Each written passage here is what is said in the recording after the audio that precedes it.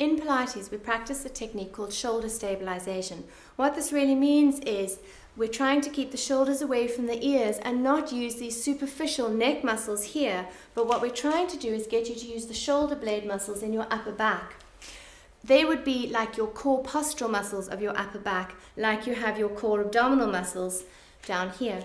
So to identify your shoulder blades, you're going to start with your elbows glued in towards your waist and the palms of the hands are facing up towards the ceiling. Now you breathe in, lengthen your spine, and now exhale and squeeze your shoulder blades together. Imagine that you had a pencil running along your spine and you were trying to trap it there as you move the arms to the side. Inhale and relax the arms to the front. Exhaling, squeeze your shoulder blades together, but at no point am I lifting the shoulders towards the ears. I'm pulling my shoulders down using the muscles in my upper back. And then inhale, release. Try one more, breathe in, pull in your navel, exhale through the mouth, and squeeze your shoulder blades together. And then breathe in, and then release the arms down. The shoulder blades travel up, down, out, and in. So there are quite a few muscles around those shoulder blades.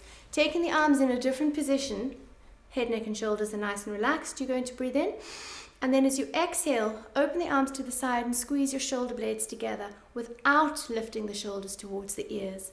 And then inhale to the front.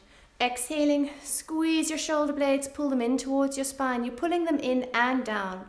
And do one more, breathe into the front. Exhaling, draw the shoulder blades in and down, and then breathe in and release. It's often a good idea to practice that technique in front of a mirror because then you'll be able to see if you're lifting the shoulders up towards the ears or not. And if you are doing your exercises and you're starting to feel like you want to massage these neck muscles, you know you've lifted the shoulders, you're using these superficial muscles, and you need to practice those two exercises I've just shown you to try and strengthen the core postural muscles in your upper back.